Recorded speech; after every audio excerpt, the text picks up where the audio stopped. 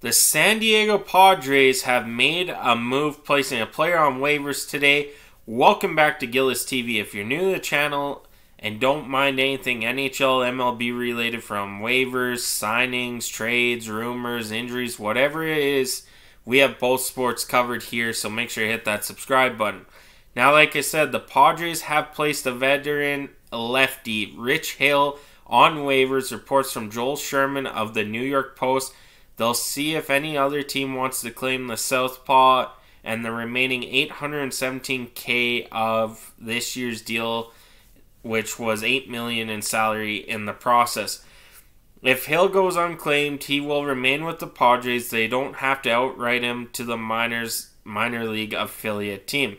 Hill, who is 43 years old, was acquired from the Padres alongside Ji-Man Choi prior to the deadline, but hasn't performed as hoped.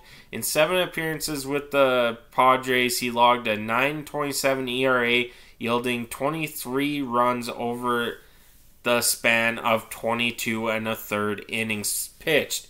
He was far more serviceable in Pittsburgh, where he logged a 4.76 ERA in 119 frames over the season's first 3 months. Hill isn't missing bats like he used to, with below average 19.6% strikeout rate and a slightly higher than average 8.9% walk rate. It hasn't been Hill's best season, but he's only 1 year removed from starting 26 games for the Red Sox and turning in a 4.27 ERA with a slightly improved 20.7 strikeout rate and a sharp 7% walk rate. He wouldn't be postseason eligible with a new team, as players are required to be there in the organization prior to September 1st.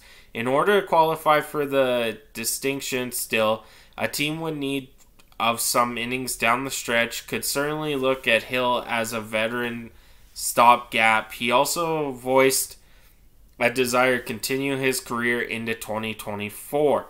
So, of course, Hill could be a really good guy for a team that's looking to make a push to the playoffs. Of course, can't play in the playoffs.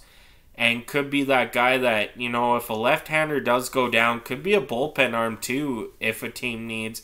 Just a guy that could go out there, pitch a few innings, get the job done, and help teams win the game and make the postseason. Of course, he probably would have preferred to be going to the postseason, and this happened before the September 1st deadline.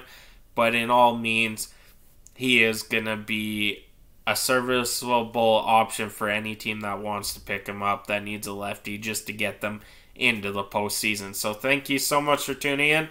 I'm on out of here.